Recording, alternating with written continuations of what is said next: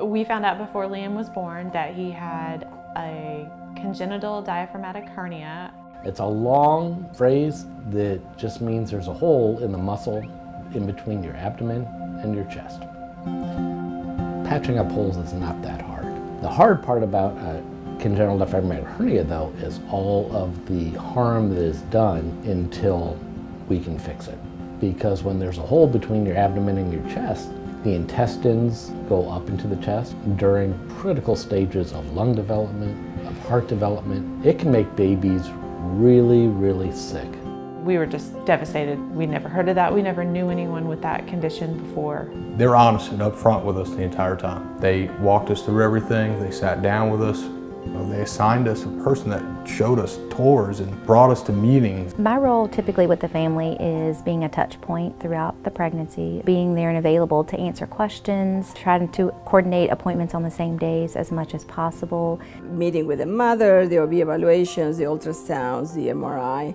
That allows us to kind of know the baby by the moment the baby is born. There are a lot of babies with diaphragmatic hernias that don't survive. There are a lot that have tough courses. But what you want to know is you're going to have a team fighting for your baby. Every single doctor that we talked to said, you either go on my chart or here's my card, here's my email. I will get back to you within 24 hours. They pretty much held him up and let us both see him right as he was born, and then they had to take him to get his IVs and everything set and get him stabilized. These babies, they'll put little headphones on to kind of block out some of the noise. Babies with congenital diaphragmatic hernia, they don't really like to be touched a lot. It was so hard to just see him laying there, and he'd get upset every now and then and not be able to do anything. The first few days are really best letting a baby relax, letting them get through all the transition of being outside in the world.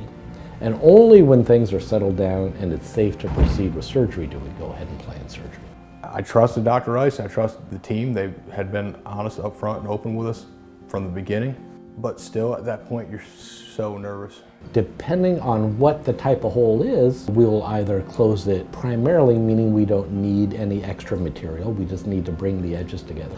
Or we need to reconstruct the diaphragm with a patch of some type. And in the process of doing that, we return all the abdominal contents back into the abdomen so that the lungs get a chance to expand, get a chance to recover, and can grow in a normal fashion.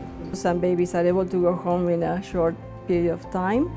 Some babies require to be in the hospital for a few months. It's amazing. Having a diagnosis where it's a possibility that he could never come home to having him home is amazing.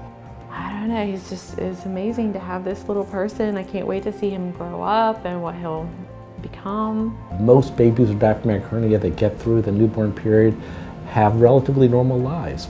They run around with other kids, they play sports with other kids, they eat like other children. A diaphragmatic hernia is a tough diagnosis.